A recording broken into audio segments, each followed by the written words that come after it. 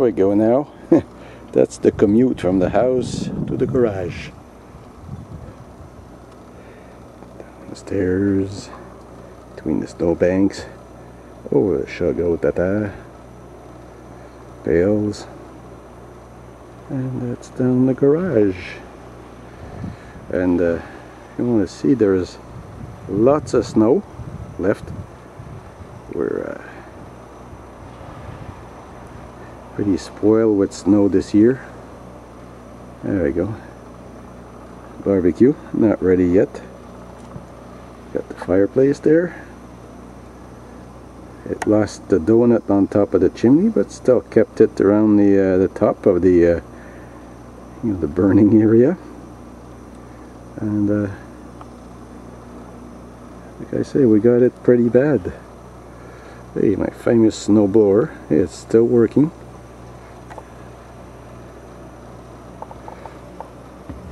Try not to fall down. There we go, that's a fair amount of snow we got there. Going to the garage. A little pat down the way. I don't use that door too often. And towards the house. That's pretty well packed up with snow. I guess some people got more. The Maritimes, I mean, they can brag about the snow they got. Boy, I don't know how Colin got to winter with I think he's in the Gander area, like from Compact's Edge. I think they got more snow than we got. This year we got the most is the cold. We got about I don't know, almost two solid months of nights around -20, -25 C. That was bad. I mean, that kills my inspiration. I hate winter. But anyway, I just envy a little bit Randy, who's bragging about pruning fruit trees, and the blossoms are coming on these trees. Nice, nice awakening of you know, like the nature. There is like, you got a pretty soft winter. Lucky you, Randy. Here in Canada, we're still stuck with snow. This is the amount of snow we got in the yard. But there's one thing we get here is a Sugar Shack season coming out. Maple syrup. I grew up on that. I mean, I love sweet. That's delicious. Maybe I'll show you one can. That nice nectar. Hi again, it's Pierre. Welcome today. It's been a little while since I put out something, and we're still working on the camera crane. Today the episode will be about making some kind of a collet to hold along one of the poles that holds the camera, and it will look a little bit like this here. This is I just made the screw. I put the screws there to help me hold it, because not very easy. So this is not going anywhere, like it's just like tight on the pole, and it has not to damage the pole, because this is a pretty thin pole. It's a broomstick pole, and by loosening it a little bit, then you get free, you know, let's say free movement along the pole. And to give you a slight preview of what it's going to be, it's going to be mostly like a collet, you know, just inside it's UHMW. That just stops from squishing or breaking or scratching the poles. And we're gonna have a few interesting operations on this. We're gonna have internal threading, which is right here, external threading, slitting, making some kind of a nut pattern on the on this ring here, things are going to be done on the dividing head, things done in the late angles, because here we're going to make angle in on this part, and inside this this collet ring there's going to be an angle there to in the bottom there to you know, make, you know, tightening device for this. So that involves like many operations, many different techniques that we have to master as a machinist. And it's, you know, I thought I was gonna be able to put it in one episode, but it's gonna be part 5 A and B. It's, you know, I don't want to put you to sleep, even that's I find it long, so I don't want to put you to sleep, because I would sleep probably. And in between I'll show you you know, a few mishaps and maybe 1 or 2 little tricks in a short video. I don't know if I'll put it in between or just maybe just right after those two, but soon there. I'm working on this, and it's coming out soon.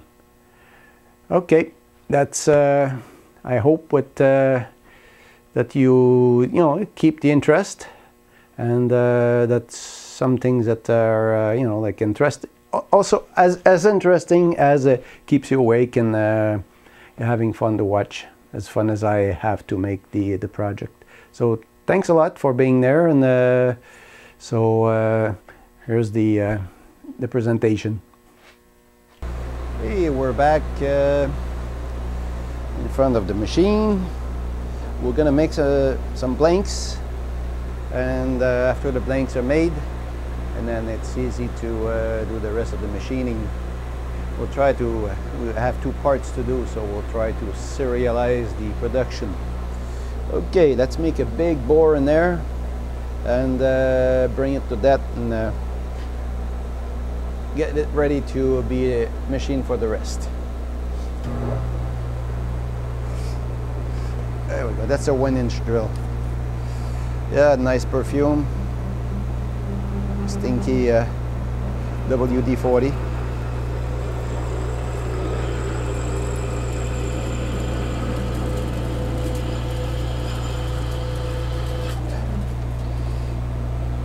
Nice big chips.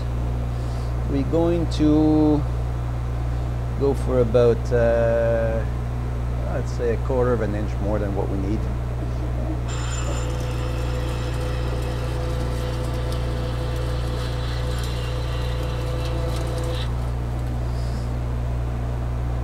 We're pretty close.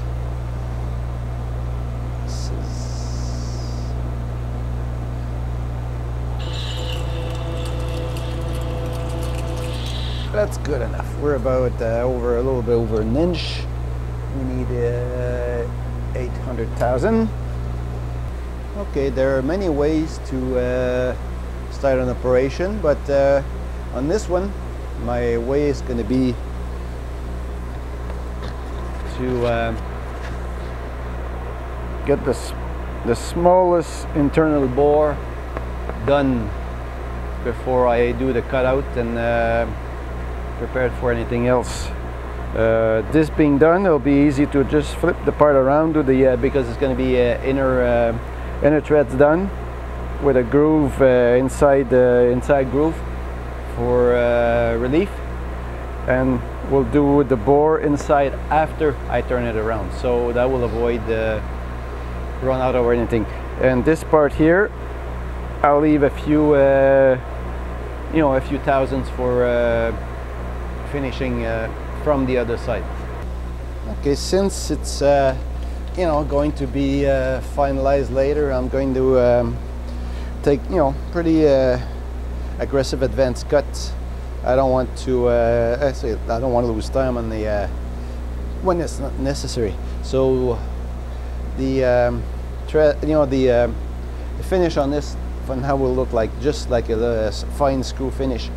And I don't mind about that, because it's like I say, I'll take the rest out later. So I need 1.285, so I'll make it like 1.250, and that will leave me more than enough of a finishing cut to do.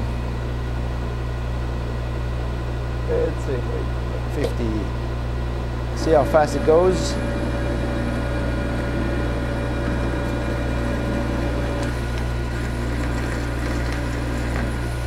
Okay, that's it. That's good enough. Second part now.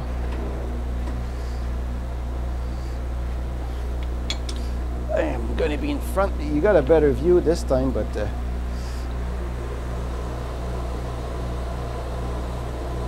I'll show you the type of finish that will end up. See, it's pretty rough, but it doesn't really matter about how finished it is, you know. And there's a shoulder there on the part, and I put it right in that jaw because, like, with aggressive cuts like that, sometimes you end up pushing your part inside, and not exactly what you wish to do. Do some parting.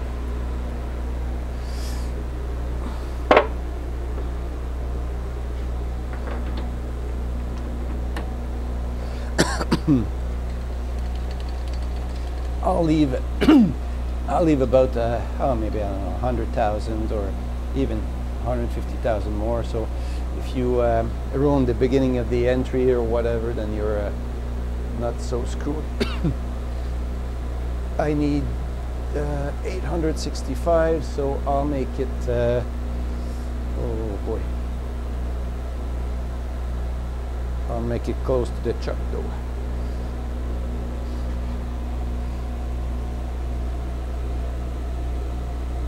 That clears at 918. Let's go cut this up.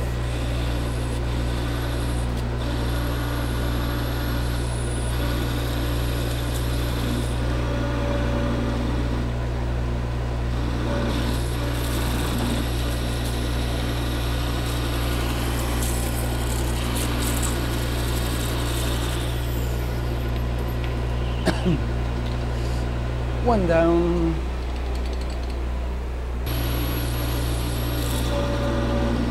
Oops.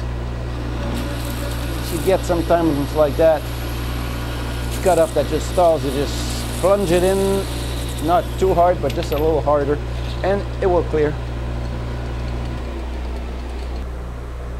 I just did a little amateur's mistake.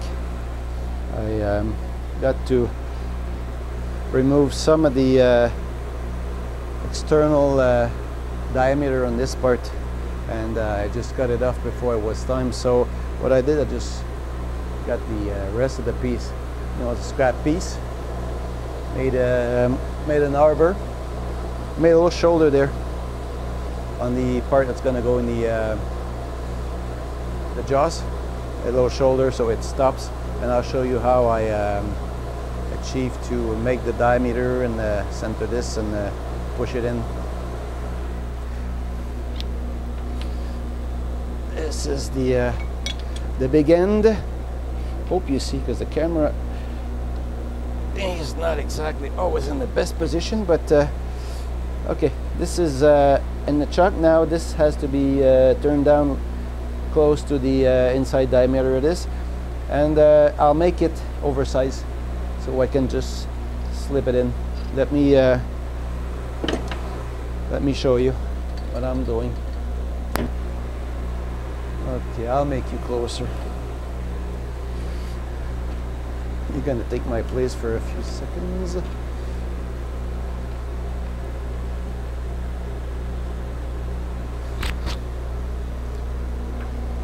Okay, the way to put it in is hold it there.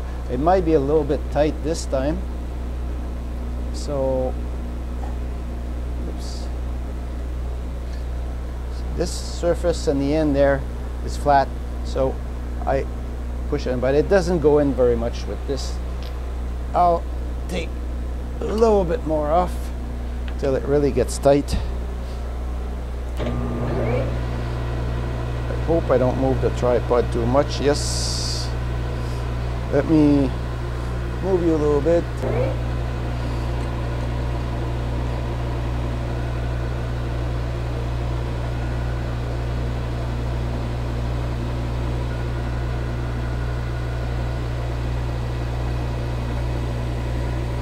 I'll just taper it towards the end, tiny little bit.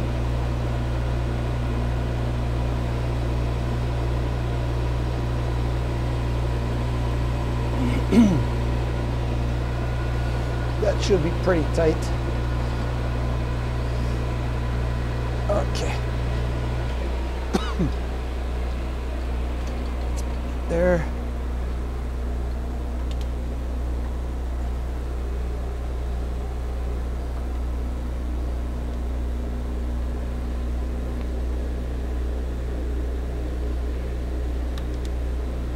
Let's get the scrap out of there. Okay, this is going.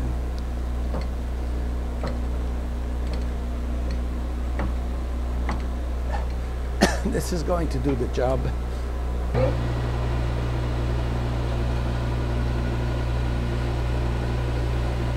We can so we can take some not super heavy cuts, but good enough, and it's very well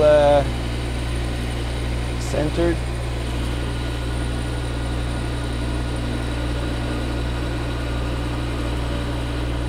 There we go.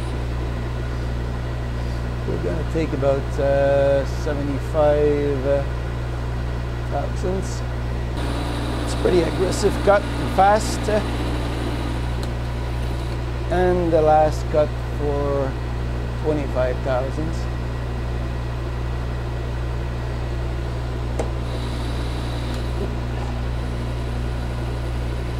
Can't go with that advance.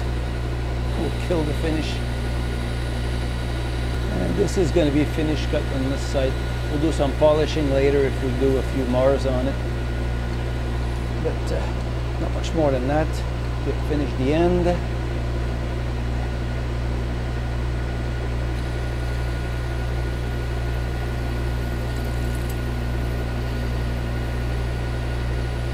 There we go.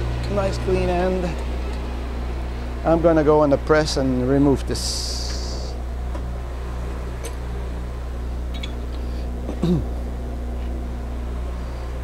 We're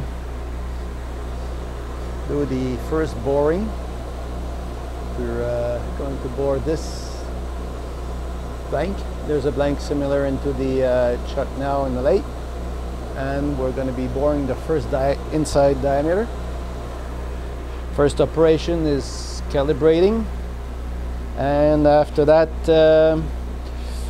straight bore, and we're gonna do the groove inside and the bore for the threading, and then the threading.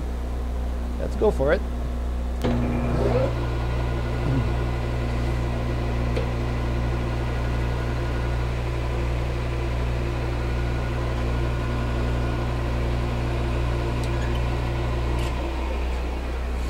Let's measure this.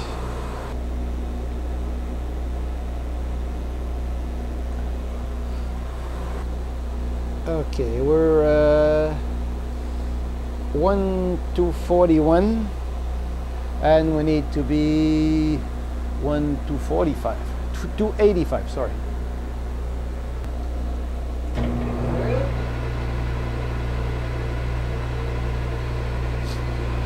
Okay, let's go make this little diameter.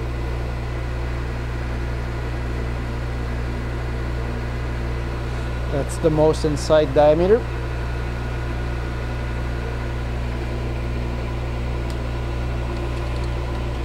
And give it a little measurement.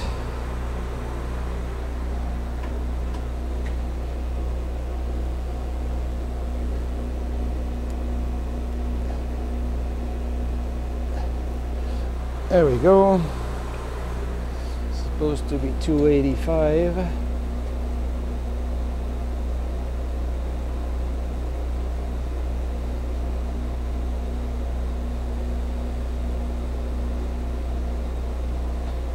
.85.4, that's pretty good. Let's make the inside diameter now for the threading. Let's check one out. This is excellent. get ourselves a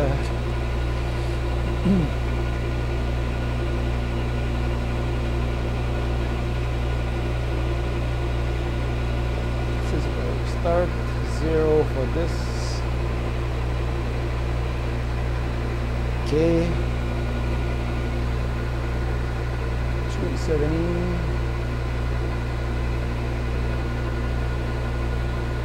Give ourselves again 10 thousandths for loose for finish cut.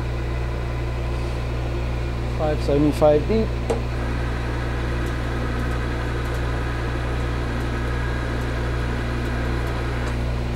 575. That's perfect.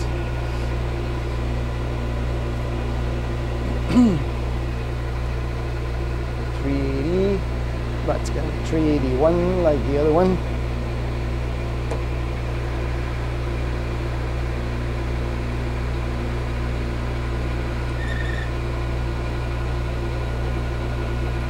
$575. Okay, now we're making a groove to make the relief for the threading after the bottom of this. It's going to be about 100,000 wide. So I got this the boring tool, which is going to give me clearance, and this angle there is going to be pretty good relief for the actual thread. And I'm going to get this far edge at 575, come in for about 100,000 deep, and also coming backwards for about another 100,000. We'll probably have to dig in slowly, but you know, I'd already got my 0 on the side, 575.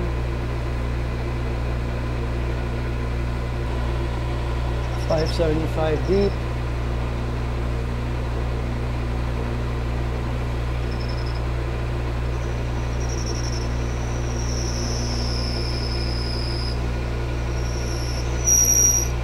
And it's gonna whistle a little bit.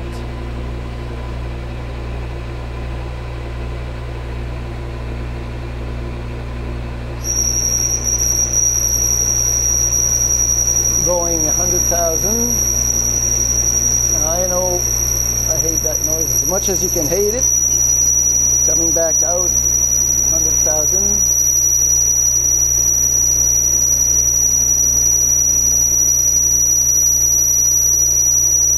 That's a noisy operation. Okay, 475 going back in. That's going to clean up the bore. That's some kind of a spring cut. 575 towards the center, cleaning up and coming out.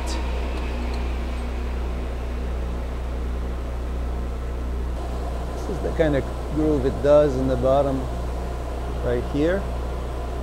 That's pretty clean. There we go.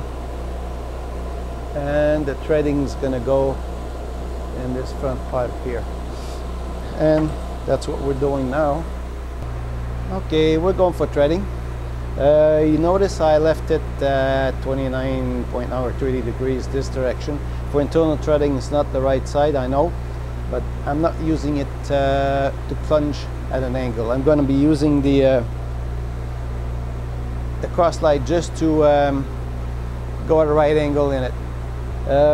Maybe you can see I installed there, just it's loose. It's just a pin, it's a brass pin. It can move, but I'm not going to move it because, yeah, I made a mark in the back. So this moves here, this little pin there, because when you're threading bottom, you know, bottom taps, inside bottom taps, you don't really want to hit bottom. So that gives me the visual indication where I'm going to release the, you know, stop the threading. And now we're just trying to test them, you know, 1 or 2 thousandths in, just to make a test cut. There, going in, pulling out, and we're going to see what we're in. The threading, oh, there it is.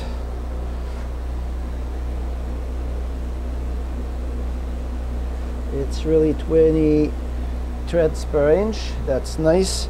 Now we're going again, same method.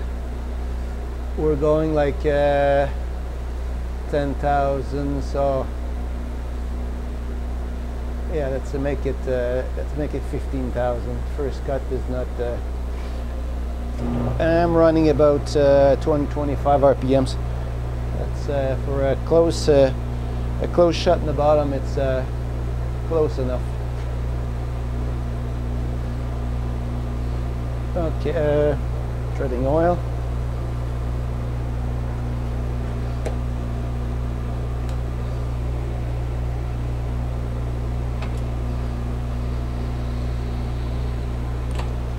We're in. First one, 15,000. Second one will go 25.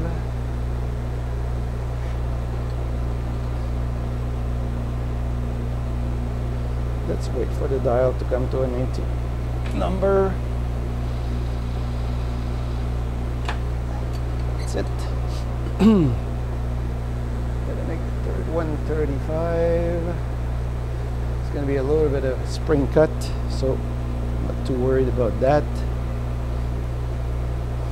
Wait for the entire number.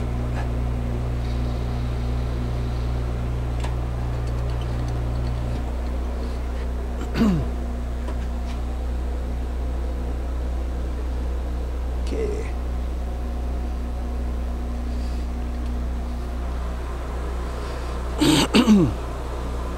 Gonna be using my reference.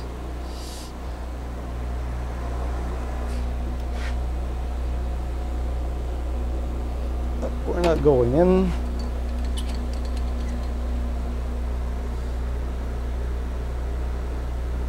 Oh, that's true. Just have to remember this cross slide is a diameter, so I have to take that into account.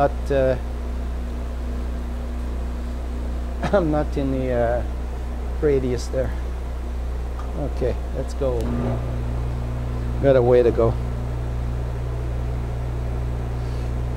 Waiting for a whole number.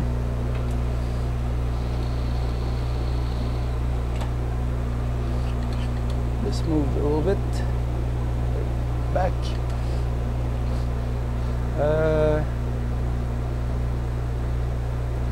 Going for 60.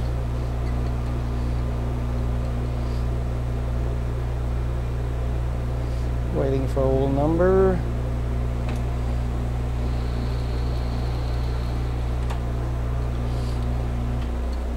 Okay, we should be not too far. It's looking like threads.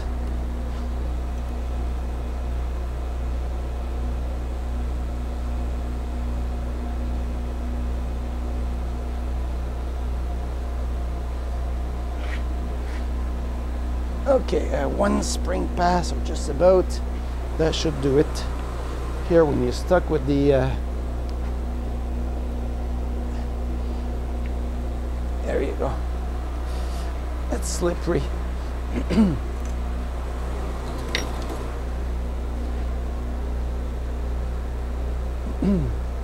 So I'll give it a few thousandths.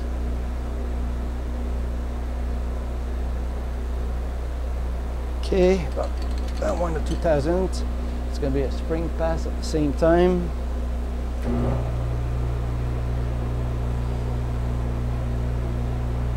A little bit of cutting oil. Waiting for a whole number. Let's go. That's it.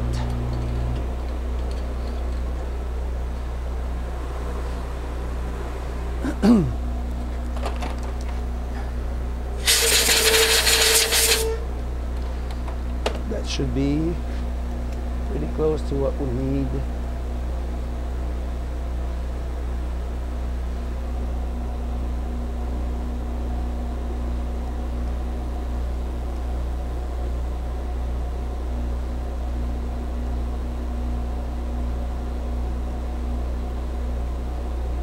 Okay. I'm trying not to get in front of the camera, so I'm not exactly at ease, but this is what I can call a decent tread.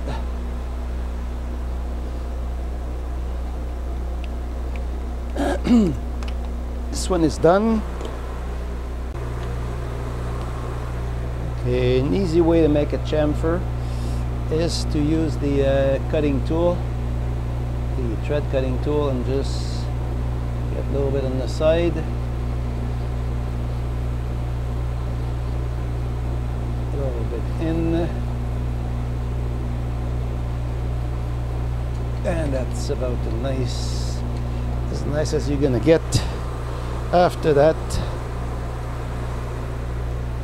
tiny square of sandpaper, as tiny as possible so it doesn't grab your fingers, and clean up the outside of the threads. That will clean up the crest and everything that's in there.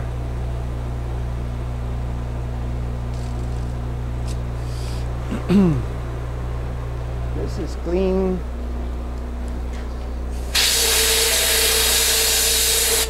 This is cleaner. And now this should be pretty easy to fit in the sample.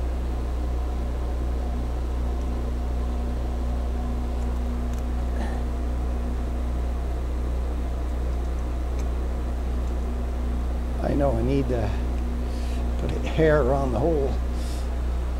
Even now, hair is pretty rare. This is pretty nice. There's no slop. It's just like maybe a few thousandths of a play in there, which is excellent. Because aluminum, you don't want to make it so tight that it's gonna jam. That's a nice thread. Okay, we'll have to do the angle at the other end now. I'm going to make the angle in the bottom of the bore here. So when I get this in there, the angle that's there will start squeezing, and those little lines there that's been dug into the part will allow the it's gonna make like a collet. Let's say, well, I tied up this ring there, it's gonna tight the bar that's gonna go right inside this collet type fixture.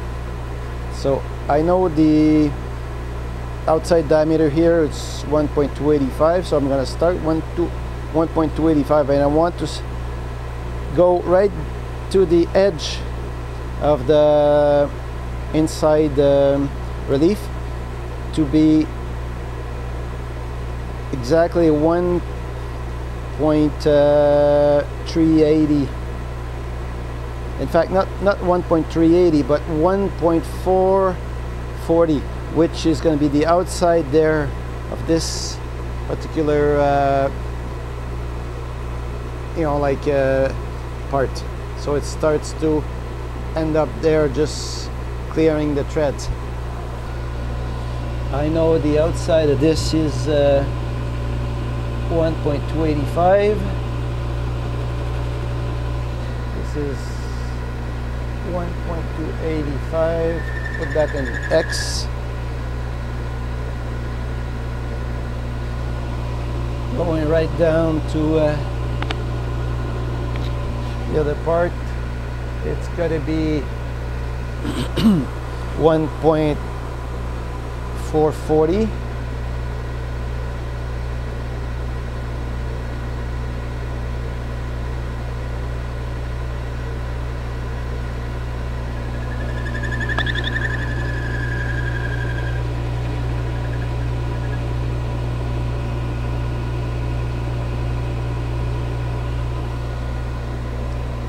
And knowing we're there, we're starting to come back at a 20-degree angle, and that's gonna get the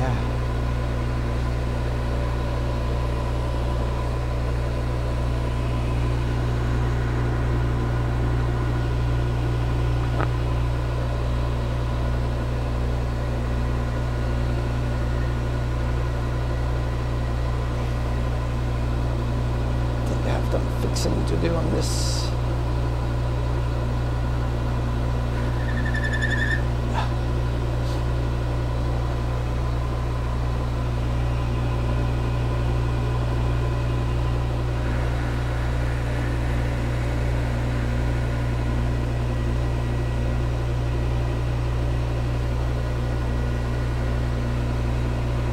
Okay, that's about it.